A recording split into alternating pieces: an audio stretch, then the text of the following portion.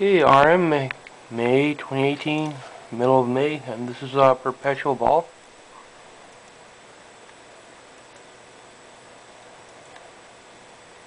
I'm just playing it. I'm working from Aron Blaise demo on perpetual ball with TV paint.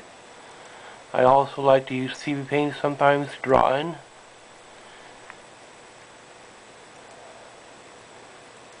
Okay, it looks okay. I could slow it down a little bit more.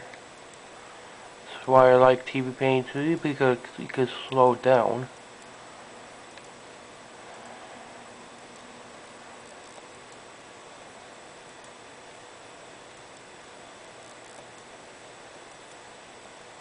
Okay, RM, thanks for watching May 2018. The perpetual ball. From one of Aron Blaise's studies on perpetual ball. Thanks for watching.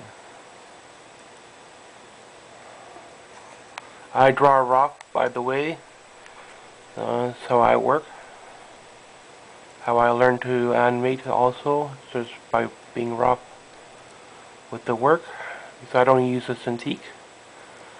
I never have got a chance to learn on a Cintiq. So I just use a tablet. So RM, thanks for watching. Give it a try. It's pretty simple once you get a hang of it.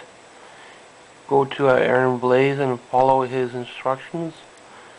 Or you can learn from mine, which is about 12 drawings for the ball. And the 6th drawing, you squash it. So that's going to be the ground that comes back up into the ball. So I can't do the drawing demo because I don't have everything quite set up. It's easier for me to do a little bit of a drawing demo on paper. So that's what I'm comfortable with. But sometimes tablet's also fun. So thanks for watching, RM. May 2018, spring, summer almost.